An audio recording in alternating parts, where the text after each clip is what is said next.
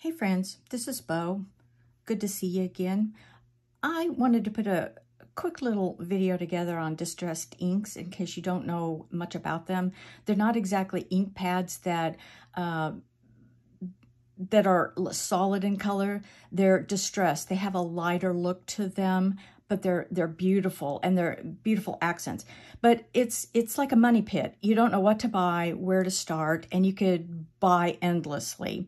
So I was thinking, if I were starting out, instead of buying these big pads, which are very nice, I think what I would do is buy a set of these. This doesn't represent a full set, but you could shop online like Amazon and see what colors you like and say, get them. And I've been testing this out, and you could make cards without anything but these.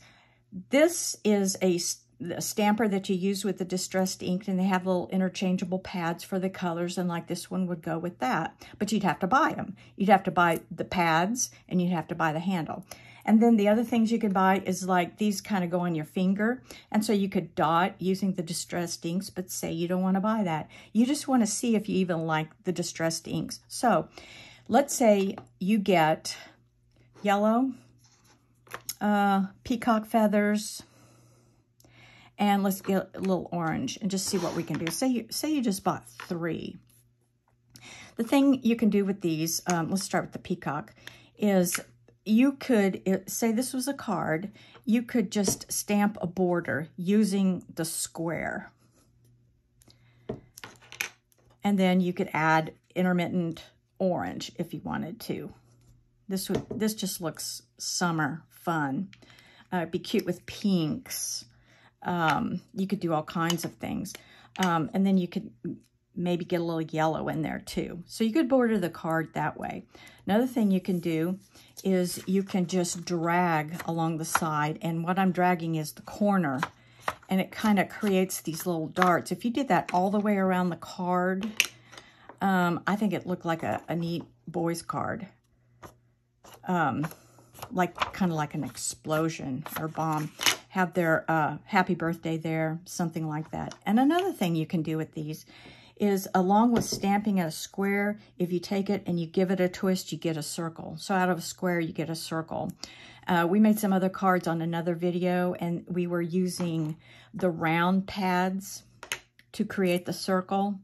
And come to find out, you can actually do this with your little square pads too, and just create balloons. You could take a pen,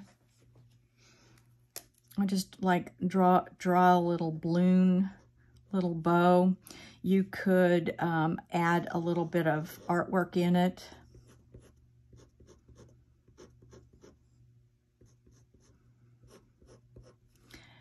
That's just real impromptu, but it's something that you could do. You could leave it alone. You could turn it into a flower. You could do all kinds of things. And really, you could have a really good time just with these 3 little squares. You can make some just really darling little cards. So I hope that helps you, gives you some ideas. Don't spend a lot of money. See if you like it. Test, try it out first. So give it a whirl and let me know how it goes. Thanks for joining me. Have a good day.